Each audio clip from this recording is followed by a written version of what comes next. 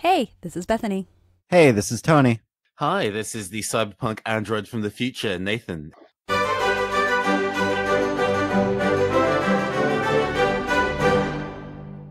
So today we are going to be introducing the topic of plot points, an optional rule in the Dungeon Master's Guide.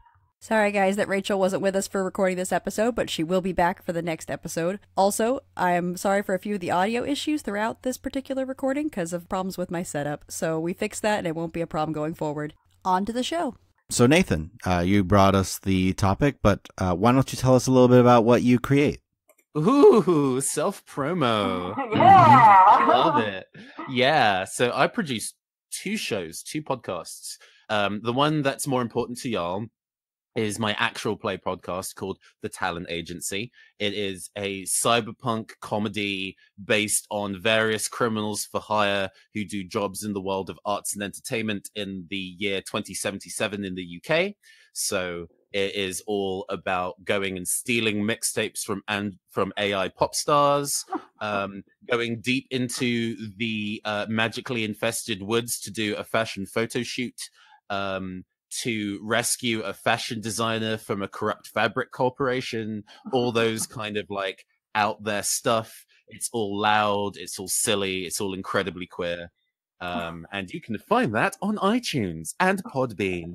My other project is called Passion Project. It is a interview show that I do with LGBTQ artists from across the world and across genre, where I find out that if they had infinite money, infinite resources, and nobody to tell them no, what kind of impossible things that they would create.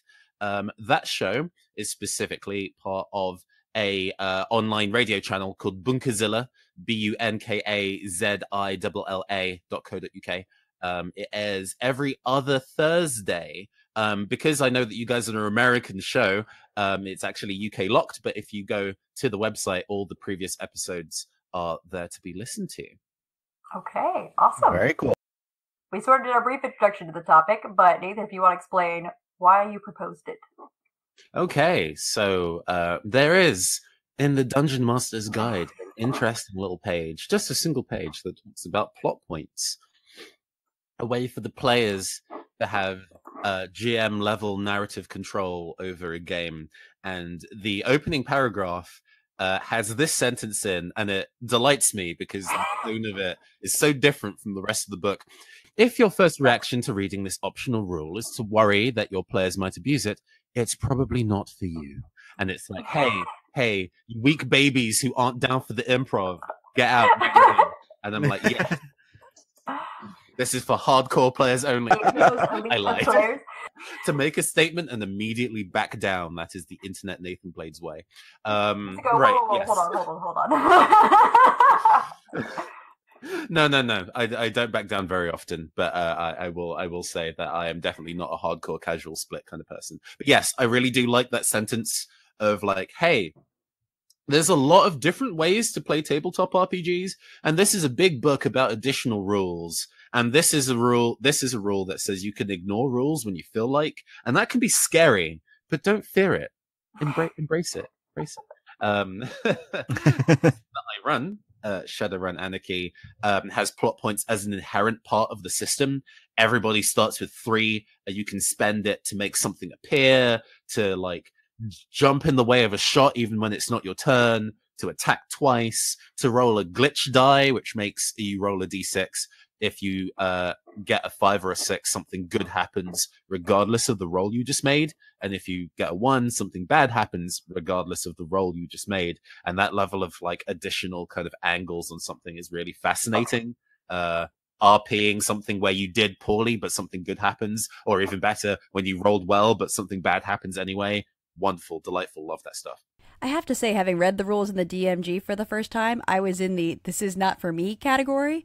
This is partly because I was a new DM, and with a lot of new players, it was my first time DMing anything.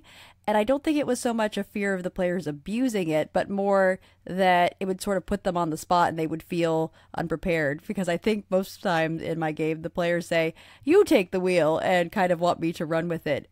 And I would worry about putting them in a position where they would panic. So how about we go over the rules next? Essentially, When I first read it, it's like it sounds like a different version of like inspiration points, but it actually affects the story because each player gets one. So during the session, players can spend that point to cause an effect. So the rules is written in the D&D book.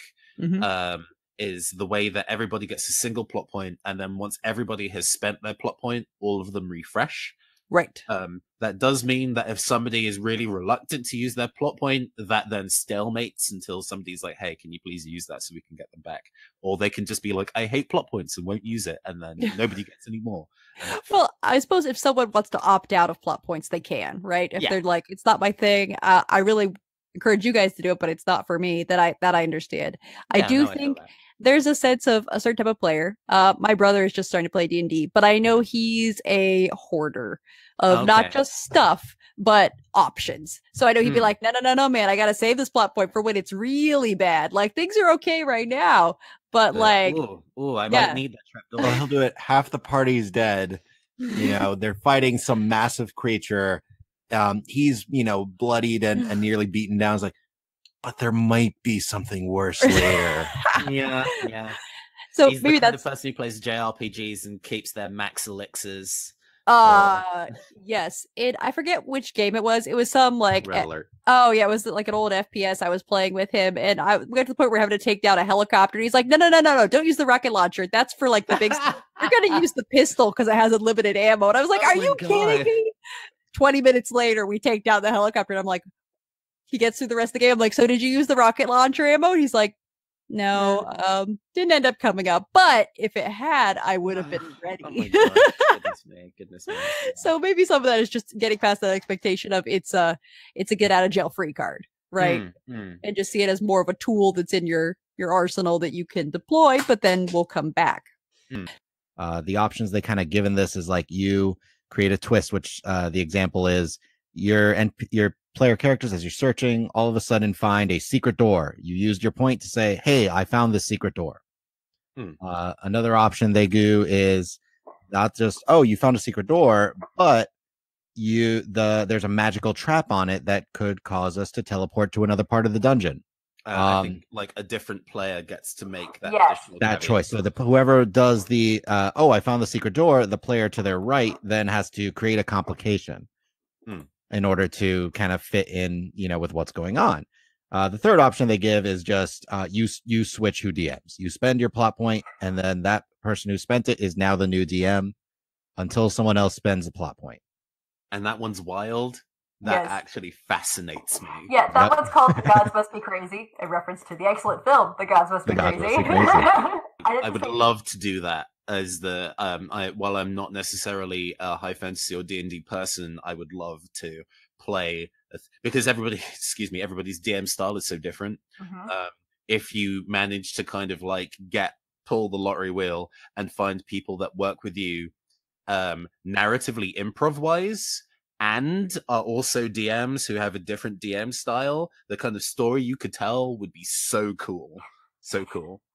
I have to say that third option is the one I find most exciting, but also scary, because I've co-DM before with Rachel, and our styles are completely different. We have different perspectives on story and gameplay, but they really complement each other and we work well together. So I think I would love to do that for a one-shot, but not for a campaign, because... Oh gosh, no, that's a one-shot. Oh my gosh. Yeah, exactly. Yep. From like a producing standpoint, because as you guys must also absolutely know, the kind of changes you have to make when you're doing something for general consumption changes what you can and can't do so heavily. I would definitely maybe only do that as a one shot rather than a campaign. But if it was something that wasn't mic'd, I would probably do The Gods Must Be Crazy like any time I play D&D. As long as you get people who are really into it and willing to do a little bit of prep, I think it's great because it takes pressure off the DM. Because imagine if you've ever done stuff like a game jam or stuff before where there's like a theme that you produce an item to, say you and 3 other DMs did like Journey to the Feywild as your core conceit, and then you went away and kind of thought about what you would make that be personally, and then you got to have a mashup of all those different ideas together in one story. Just that kind of like... That'd be great. And yeah, especially if the setting can really drive the narrative, right? Where you're all kind of operating in the same space and you might have a different understanding of it details, but fundamentally you all kind of know where you are. Because D&D has a relatively large emphasis on encounters. So having the time to think of an encounter to put together would be really important for the Gods Must Be Crazy, I think. Yeah. Because if it's your turn as a DM and you as a person aren't really good at putting together encounters on the fly, and that is a really difficult skill, I definitely can't do that. You would want the advanced time to think about it. So I think that might be the bit of the planning caveat to make that work in a practical sense, but as a conceit, as a concept, that is so fascinating. I guess one of my questions I had was, what are the advantages of using plot points? We've kind of already mentioned like how that could help with diminishing your prep as a DM, but what are some other things that stand out to you, Nathan, especially, and why you're like, plot points, let's talk about it? Oh gosh, what I've found is that the plot points for D&D are specifically not combat ones, or at least the examples that they give are kind of like narrative exploratory ones. And in that sense, it gives the opportunity for stuff like alternate puzzle solutions and things like that. As they write, like, you just find a door feels like a cop-out if you were doing like a Tomb of Horrors thing, and it's like, oh, you can just like, step outside of this puzzle. But, you know, if you're playing with the right people who have an idea in their head about how this puzzle solving should go, or a way that you can make it more interesting, giving them the ability to kind of express their opinion of how this could be more interesting. Because, you know, as a DM, writing is a very solitary experience. It's very difficult to send your GM notes to other people and be like, is this bad? Definitely can't send it to your players because that's the moot point. Yep. And talking about, I always find that talking about your RPG achievements to other people is like talking about your dreams to other people with no context. It's just an abstract mess that you want to indulge into other people. So you should come visit our Discord, because this is a big part of what we do. It's just talk about our nonsense. It's like, I don't have the literal dozens of hours of game time that have built up to make that one moment epic for you. So I'm just gonna be like, yeah, that's cool. Yeah, it's awesome. But yes, the idea of letting other players kind of add in their idea of what they think is awesome. And to be honest, if you're playing with other people and you don't think that they have ideas to make your show, because let's just embrace that wholeheartedly, interesting, why are you playing with them? Well, so I could give like a couple of points on that. One is, I think I've been really cautious in using the rules, and part of the reason Tony and I have been so rules as written is because we have been in recruiting mode for D&D in general, and trying to bring in new players. So it helps when you're like, look, don't be nervous, look at all this structure, because I think a lot of people are spooked by the idea of like being put on the spot. I would say that's pretty common in our particular group of players, because overall we're mostly introverts. Not that we're all shy or uncomfortable, but we kind of like to get the lay of the land before like putting ourselves out there. So I think that's part of it, is like just a comfort thing. Like, not that I don't feel people have good ideas, but they're like, oh man, like I have to like produce. I thought I was here to just like engage with what you tell me. So I think part of it is just sort of like adjusting that mindset. But another point I was going to say is, I know the idea of plot points is a little nerve-wracking for me as someone who like super prepares my sessions. But in another sense, I think a lot of DMs, we sort of do number one. We just don't tell the players we're doing it. Where they're like, oh man, wouldn't it be cool if this happened? And you're like, well, about that. Yes, exactly as I planned all along. No, I feel you. Those are two very, very good points. Especially with regards to kind of putting people on the spot for improv. I guess I wouldn't make newbies to tabletop jump in. At the same time, though, newbies are really, really good at thinking up solutions that if you don't have years of training about how tabletop RPGs are supposed to go, you wouldn't think of those solutions in a million years. And plot points, I think, are a really good way to give them the opportunity to make ideas known. I think it's that problem we have where some of us are trained to look for the right answers, in a sense. We're like, I know what kind of problems I'm going to face. I know what, or maybe the best answer. I know what the best answer is to this problem, or the best solution, when maybe the best story doesn't come from the best answer. So I think in a sense, maybe some of it is just getting out there and going for it. And if it fails horribly, it is just a game. Someone's God, uncomfortable for a little bit. Mhm. No Yeah. one is going to literally die from embarrassment. But I think, in general, I'm perhaps like a bit of a mom as a DM, where I want, is everybody having a good time? Everyone happy? Does anyone need a snack? Like, trying to like, are we all good? Is anyone uncomfortable? Do we need to talk about this? Like, is there anything I could do to make? Yeah, like that's partly just me. I think as how I DM, and I have 6 players, so I just want like, is everybody happy? Everybody good? All right, let's just keep moving forward. Yeah, you have a lot of plates to spin in that regard, and I can see why you want to kind of keep going on, but even kill. Having just studied up on Dungeon World, I'm like, this is something I can do better with. I think I need to embrace it a bit more. And I'm glad you brought up plot points, because I was like, oh, great. This kind of ties into kind of like key mechanics in Dungeon World, which is a lot of like just going to the players and going, what's this like in the world? You tell me. Definitely. Having run have you ever like off the hand, this is maybe a little bit related, of like systems that are so freeform they don't need plot points because that's how it is. If you've ever played a system where you've not written any notes at all for it. Oh. No documentation. Yeah. I recently did a session of Hack the Planet, written by Grant Howitt, who did Honey Heist. That's a pretty famous one, because I think the people on Critical Role did a couple of sessions for that. Yeah, they did. Hack the Planet is based on the movie Hackers, which is a fantastic movie you should go and see if you haven't seen it already. But it's basically edgy teens fight the man by doing computers inaccurately. Lots of typing, right? Lots of typing while talking about jumping the mainframe and inserting a Cerberus virus into the firewall, and so on and so forth. But that, because of how that works, I came into that session with a vague idea of what the man, quote unquote, would be doing. I think in my head it was this media company doing like an esports thing. That gathered player data that gathered like informational data from its participants and used it for crimes. But one of the players then said that they are a big gamer and really want to get into esports. And I'm like, oh, the media company would absolutely have an esports game that they're doing evil things with. This is what the story is about now. Yeah, this is what I planned all along. This is great. Yeah. Oh gosh. I am very willing to part the curtain and be like, that was a surprise, because I think players in this, like players get satisfaction from lots of different things, and I think that's kind of why plot points exist. Actually, is to codify a system where if you are satisfied about having a direct impact on the story, outside of lucking out on a dice roll, this is for you, of being able to kind of take the spotlight in crafting this game world.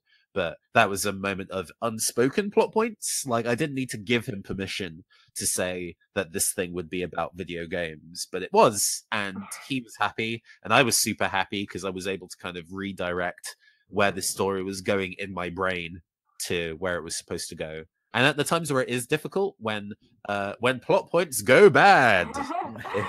Well, actually, that ties into one of my questions is, do you think there's additional ground rules you have to establish? Because the rules, at least for 5e, are pretty loose. Like, here are our ideas for plot points. Use them how you will if it's good for you guys. I mean, it's cool. Yeah, like, whatever. Yeah. Like, what would you place any restrictions? Because I know I would place, or guidelines maybe would be the better word. Yeah. I think a lot of these kind of things is playing by ear.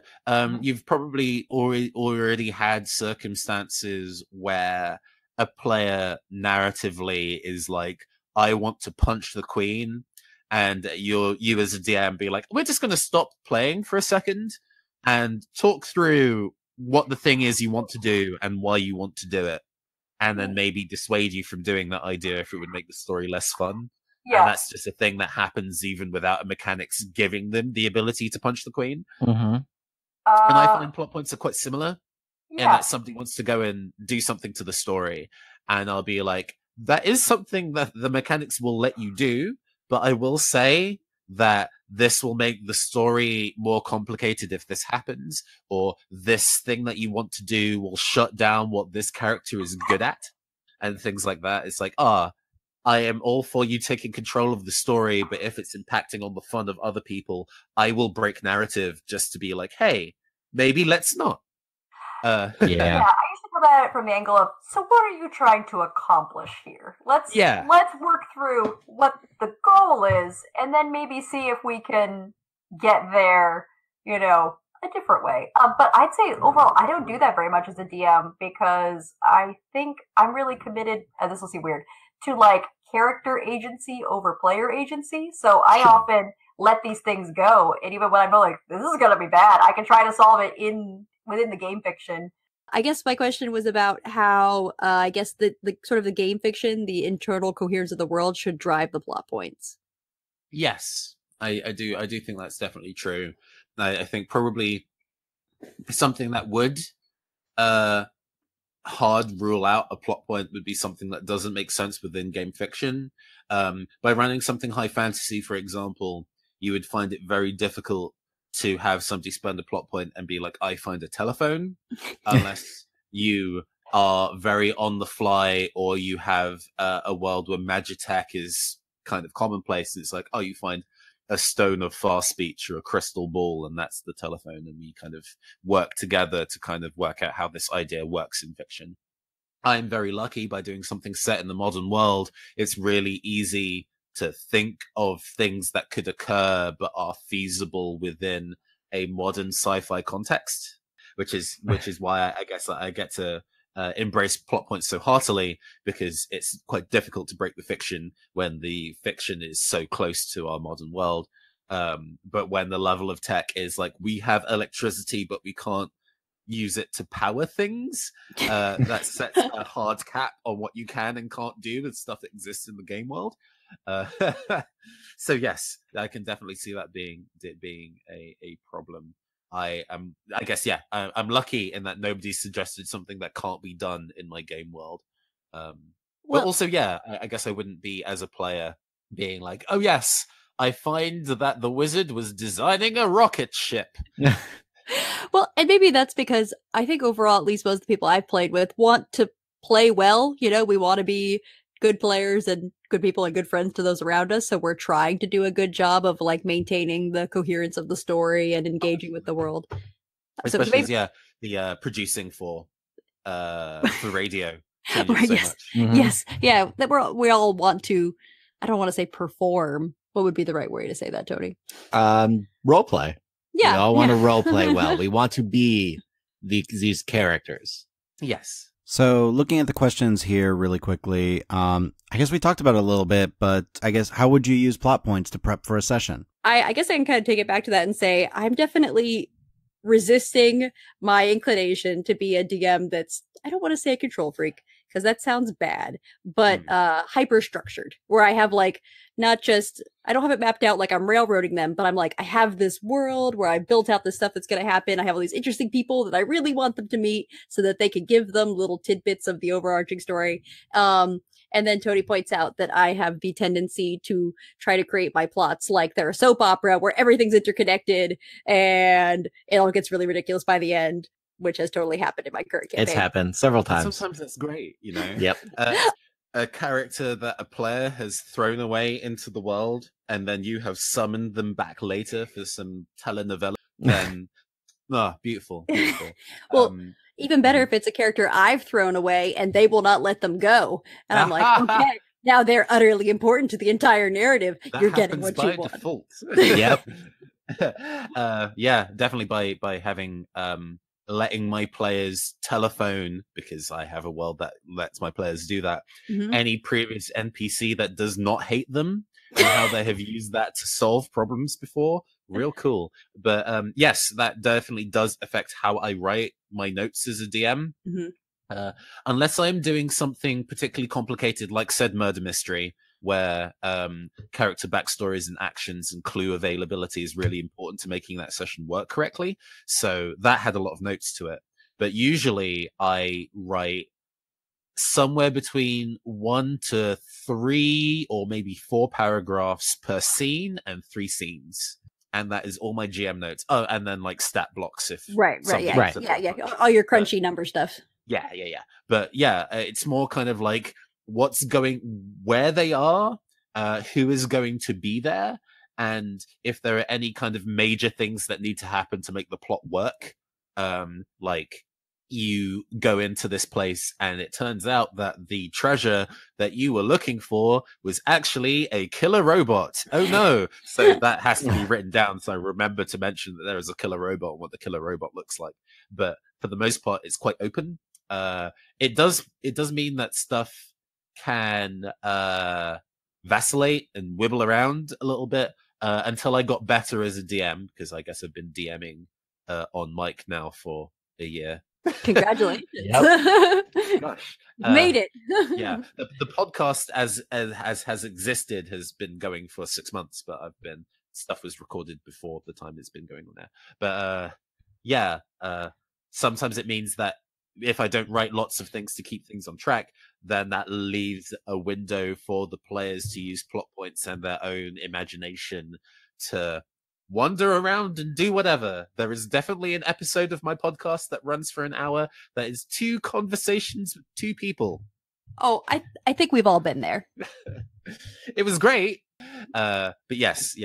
Plot points are anti-structure, so you kind of have to go in with not making as many moving parts as necessary. And then the times where you want to have lots of moving parts, like the murder mystery, you might just have to mention to your players, like, hey, this is a murder mystery. You can't use plot points to automatically solve the murder because that's dumb. So maybe we're just going to not use as many plot points in this circumstance. And they're like, oh, yeah, because I want to tell a cool story. So we'll play ball if you're open about it. So I guess my question would be we've kind of talked around it, but haven't gotten at it directly. Sure. The idea of the game being a challenge, because I think in general, most of our players, well, it's a mixture of people who are like, I'm just here to role play and have fun. People who are like, I want to be challenged, I want to overcome, and I want to feel like a hero, which is why we play traditional fantasy. So do you think there's a risk with using plot points of that being diminished, or do you think that that sense of like overcoming a challenge and being heroic is actually like helped by plot points? That's actually really interesting. I personally am I think my weakness is doing D&D level challenging combats. Not that my stuff is combat free, and in fact my combats have sometimes been almost very nearly but not quite lethal. So there's still a lot of dramatic tension in there, but not that kind of like heroic style combat-y stuff. Mm-hmm. I would be very impressed to see somebody use plot points to change the state of battle, because I think going back to earlier about what kind of plot point things you would rule out, I would, for example, rule out somebody saying that there is like a loose cable that somebody trips over, because that's like directly affecting the mechanical combat in a way where you didn't have to do anything to make yourself generate an advantage. But for example, if I was like, I spend a plot point to say that in this kitchen that we're fighting in, we have a lot of metal trash cans in the corner, and then I'm going to do a thing where I'm going to electrify one of them and use it to shock somebody. So it's then using the plot points to make the game space advantageous for a cool thing I am doing, and then that's red. That's making the game fiction more interesting, to give yourself a combat advantage, which you may still fail. Well, yeah, there always has to be the risk of failure. Otherwise, I think the whole point of not just the game being D&D, but like sort of that gaming in general is if you're automatically succeeding at everything, then there's no sense of... Yeah, if you're automatically winning, what's the fun? Yeah. And even then, that can go to the lengths of, if the mechanics make this really easy, you being willing to make your life more difficult. One of the listed, like in the rules as written books for the Shadowrun Anarchy, of something you can spend a plot point for, is to summon additional threats, which seems really counterintuitive. Yeah. Kind of like combat standpoint, it's like, oh, why would I be in combat and then summon more guards to fight? That's bad. But then also, for example, if you were doing an infiltration and you need to go and summon some guards so you can knock one out and steal their outfit. Yeah. It's that's the cool bits about plot points, yeah, where it's all kind of like, this makes it more dramatic, but this also gives me an opportunity to do things in a way that my character would work with really well. One thing I would be cautious of that kind of ties back to what you were talking about way earlier. I would make sure plot points aren't being used to control NPCs. I mean, I like the idea of it working in a way that sort of influences, but not to say this person is going to do what I want. Because I think that sort of, even though we all know as players they're NPCs, they're not real, they're just here to serve our narrative. I think it's something a lot of people feel about NPCs when they're playing, when they're new to the game, but kind of diminishes the whole point of building a narrative in the space, which is, in a sense, they're just as important as you are. And I think they exist in the world and have lives outside of you, ideally. Ideally. So I think I like the idea more of the influence part, which is what you were kind of describing. I think if you want to make a really easy ground rule of what you can use plot points for, is making objects appear in the space. I think is the easiest, simplest thing you can use a plot point to do. Ignoring stuff like Shadowrun's rules, where you can spend plot points to like leap in the way of attacks that are not targeted at you, or like attack somebody who just hit you, and things like that go into actual like combat-y things, but within a space where it's still acceptable. If you were like, I don't know what to spend with my ability to control the story, make something appear, and that thing can be used for all sorts of purposes, especially if and you're playing with the kind of team that likes to do teamwork things. The best use of a plot point is summoning something that will help your friend. Hey, yeah. And I think for me, it honestly does make sense with a certain aspect of my DMing, which I'm very description light. I feel like if I'm describing it, it needs to be important. If it's not important, I don't describe it in sort of the way the world is. So I think in a sense, it could be like, oh, that was there all along. I just didn't describe it to you. So it doesn't have that sense of like, it appears, but it was there all along. We just hadn't noticed it yet. So I think that could kind of work with that whole approach. But that's just a personal thing for me. I try to think what else we have that we would want to go over. I think we answered all of my questions. Beyond, I suppose, I need to actually try using plot points now. Oh gosh, yeah. Please do. Give me a trip report on how your plot points go. Yeah. No, we need to do like a one shot or something. So I guess that's kind of everything. Usually we try to do a wrap up. Did you want to wrap up kind of what we discussed? What have we learned? What's our sitcom moment where we can all sit down and say, what did we learn today? Well, we kind of always determined that a lot of the different things, we recruit a lot. So with newer players that aren't used to that level of freedom in manipulating a story and that level of choice, maybe this isn't the thing. But plot points can be an amazing way to kind of get some really cool moments, really cool interactions with the world itself, and cause a real difference in the world that is not just the DM in the DM's control.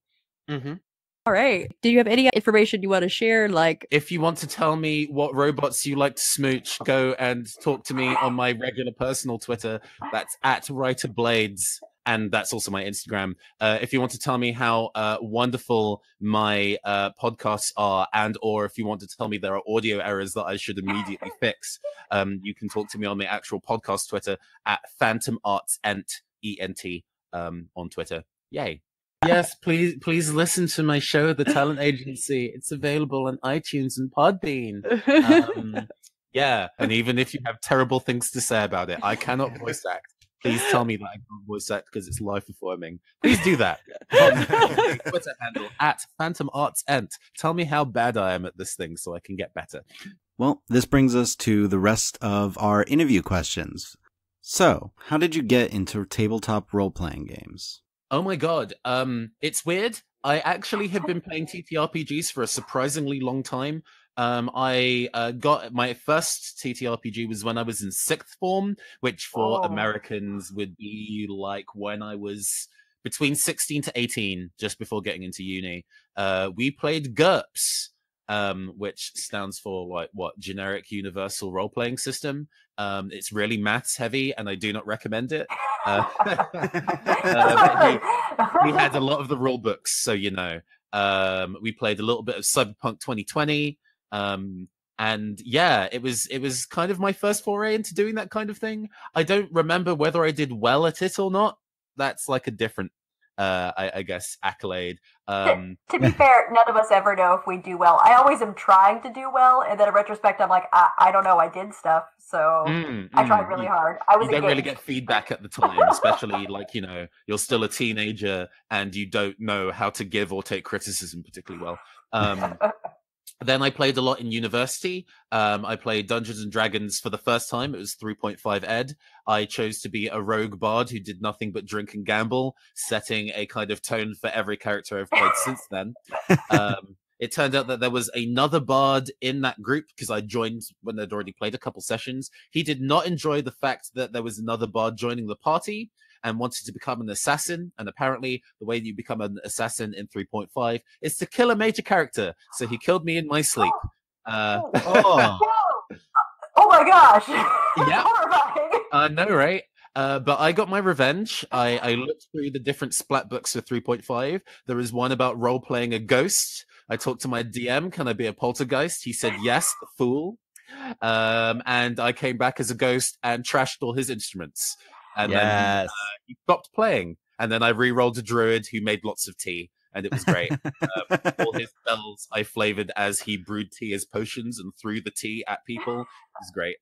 I didn't really know how to play tabletop RPGs, how they're supposed to be played, but that was fun. And I guess that's how I've kind of remained in my approach to tabletop RPG since then. Modern era tabletop RPG stuff. I moved to Manchester 2 years ago, had to make a new friendship network, joined the tabletop RPG of Paolo Granelli. He is one of the members of staff at Traveling Man, which is one of your local. What's the LG? What's the acronym? Local gaming friendly FLGS. Yes. Yes, Friendly there we local go. gaming store. I got there in the end. Sorry, but yes, he Yes. works at my friendly local gaming store.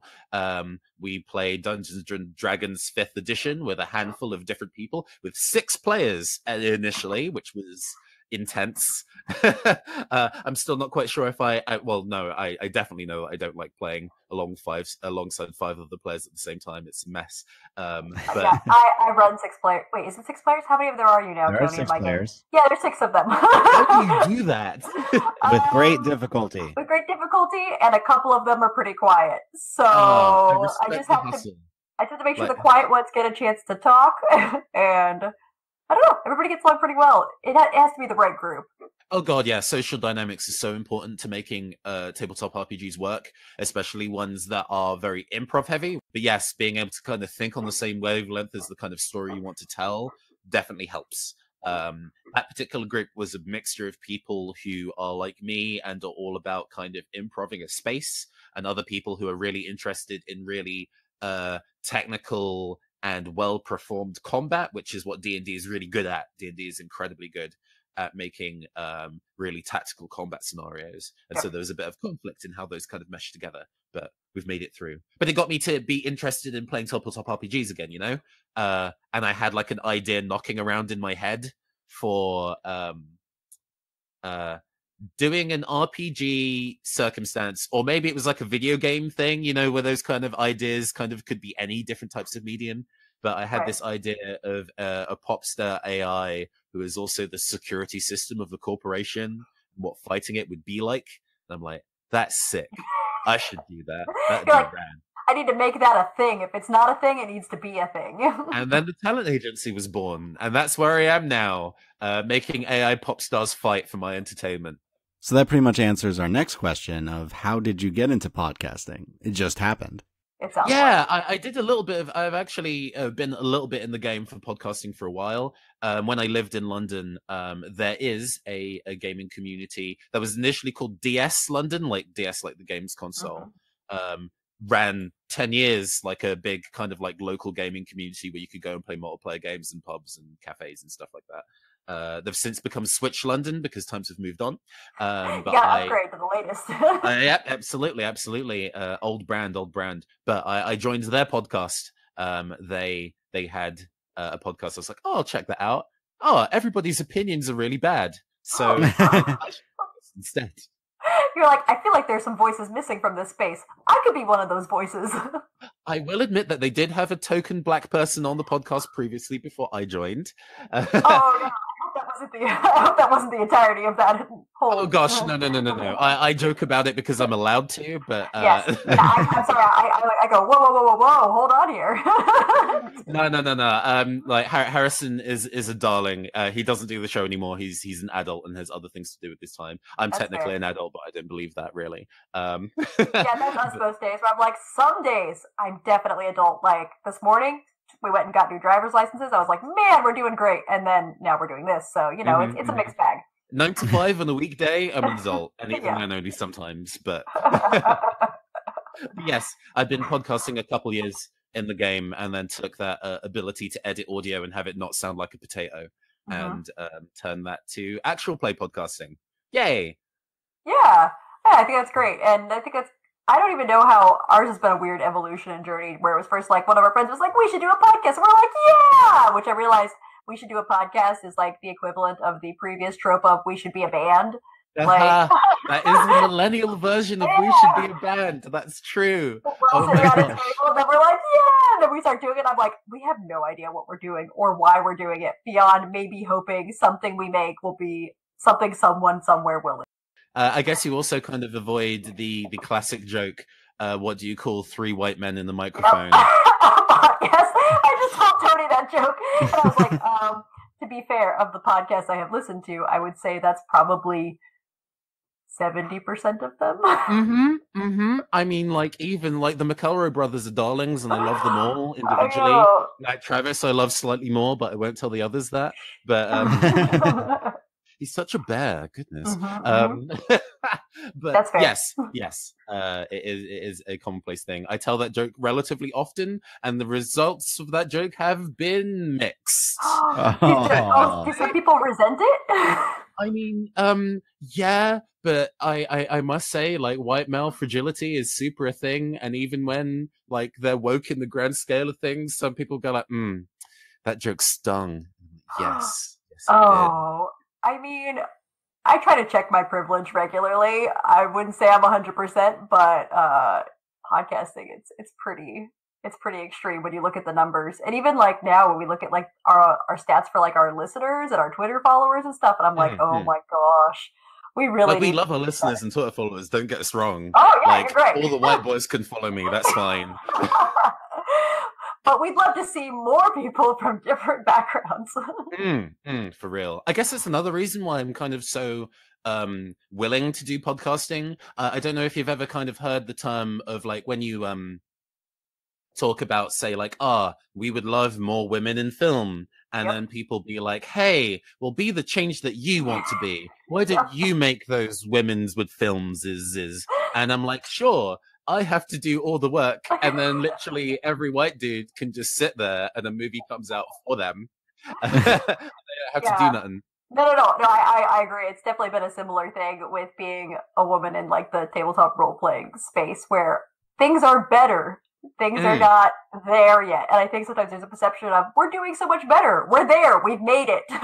Oh, God. Like, absolutely. Like, POC and queer people and women, like, been in tabletop RPGs for time. It's just we weren't in the advertising, and that causes, like, a negative feedback loop. So I guess this is our attempt at reclaiming that space, like, making sure that especially in sci-fi, since that's my high fantasy has its own issues with kind of like race and gender and sexuality, and that's kind of the reasons why I've bounced off it so hard across the years.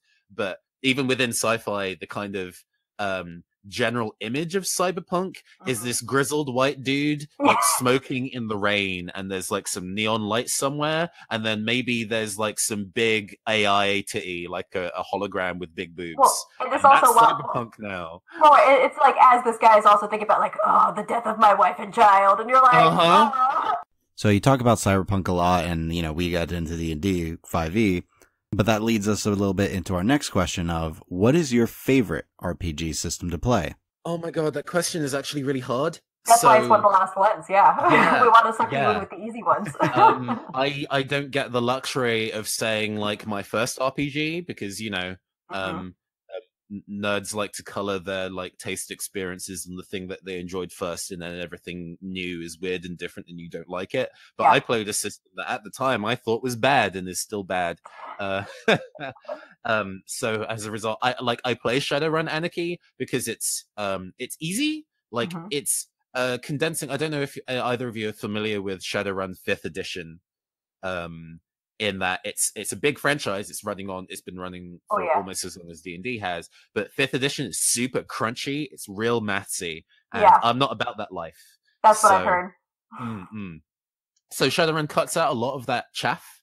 And kind of essentializes a lot of things, but it's not perfect. Like, they released that book, there is still a handful of like various mechanics errors in it, small ones, or ideas and mechanics from the main series that were then not properly adapted into Anarchy. And it seems that after releasing that book, they're not really talking or thinking about that book anymore. So it's really flawed. Which is okay, you know? We all? Yes, we are all definitely very flawed. Which is fine, but it does mean that it's like I use it and I know it well, but I don't love it necessarily. So part of my adventures in doing actual play podcasting is trying lots of other systems, especially other cyberpunk systems, to see if they handle those ideas in the same or a more interesting way. There is one system that I came across via Kickstarter called Axon Punk. Its gimmick is that it's both cyberpunk and hip hop. It's got like musical influences to it in a mechanics way as well as a theming way. The primary aspect of it is rhythm. So the way that teamwork things work in Dungeons and Dragons, for example, is if you help another person, that other person, the person who's choosing to help the main lead, doesn't really have to do anything.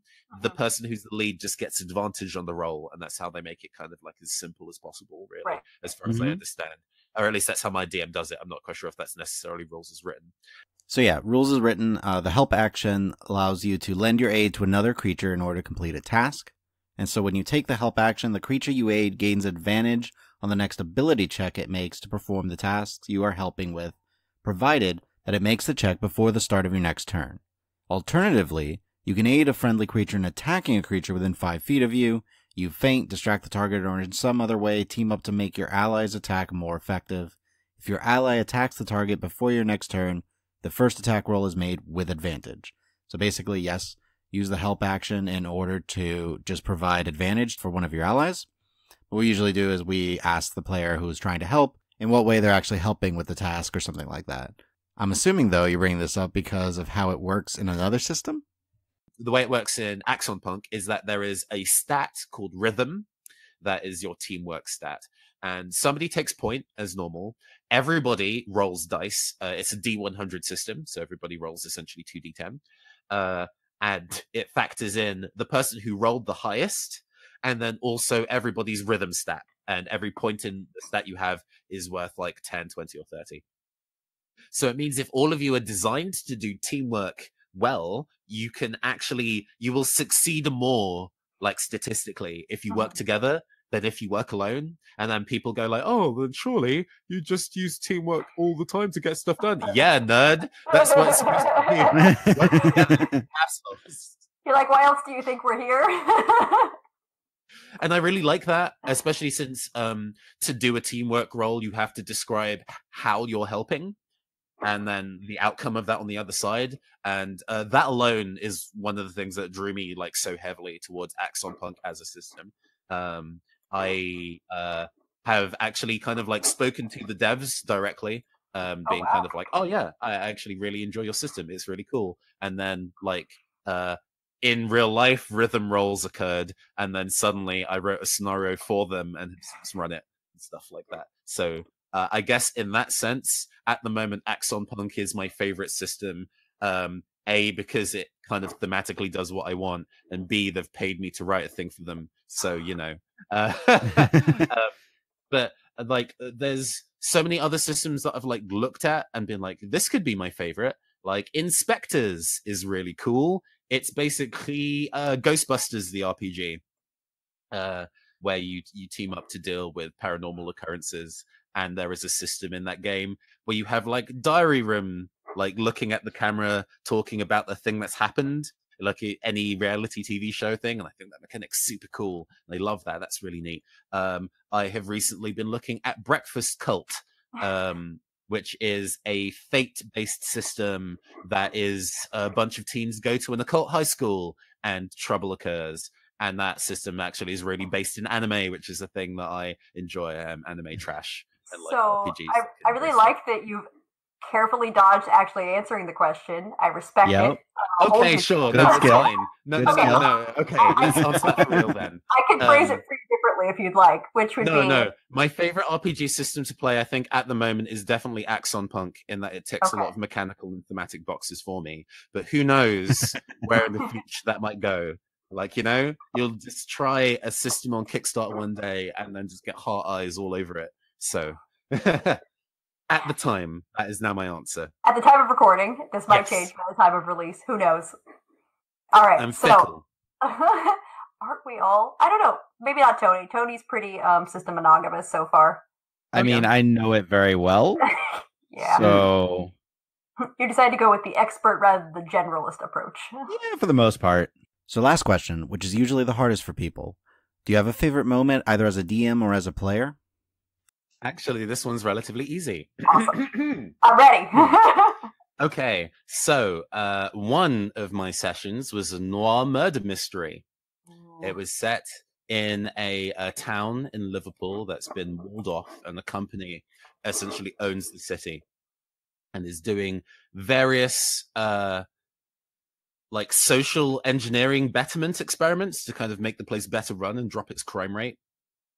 And as part of the community well-being, they have hired some guest DJs to kind of talk about their community efforts from outside. And it turns out that these guest DJs are my runners for this session. Who would have thought? Yeah, who would have thought? You know, plot convenience. Woo! Yeah, so they have to both investigate these weird murders that are going on in the city, but also kind of live up to their job as being radio DJs. And they both handled, I had two players for that session, and they both handled that in very, very different ways. One player, Ray, who is the GM on Tales of Dark Dragons Inn. Tales from the Dark Dragons. Tales from the Dark from Dragons Dragons Inn. Inn. I flub it every time. Like, yes, so do I. I so have do to I. check it, and I'm like, Tales as in Dragon's Tale, not a story of a dragon from the Dark And there's no Dragons. apostrophe in dragons. That also gets me a handful of times. Yeah. Yes, but yes, he like was like, I'm going to like actively wind up the company, and I'm like, that's great, cool, go do that. The other player who plays Papaya, she is a fashionista. Papaya doesn't talk to the help. She has a drone that follows her around taking pictures. She has 3 million followers on Tridstagram. She's my favorite. Say that on air, Papaya is my favorite. But she, the player Alicia, did an off-the-cuff rap for her on-air segment. Oh my gosh. Wow. And that was the rap was incredibly whack. It was terrible. and was kind of the point. But you know, to have the Stones to Oh my live rap on a thing that goes out on the internet is so incredibly effing cool. That was like, that's beautiful. That's beautiful. You move my heart. So yes, that is definitely my favorite thing as a GM. For a player to have done that for just my well-being, her well-being, the internet's well-being. Yeah, for the good of the world. Like, really, it was for everyone out there, all of us. Yeah, I think that's my solid answer. Unless you want me to kind of give one like as a player highlight of a thing that I've done. We I give don't you know. the option if you have one you want to share. Oh, yeah, cool. Because it gives you the opportunity to be a filthy self-promoter. Well, not self-promoter, promoting a friend. See, then there's no Yeah, filth to so it. it's fine. A friend of mine is working on a tabletop RPG based around the Mega Man Battle Network games, which is a thing of various preteens and teens fight cybercrime using AI fighting buddies.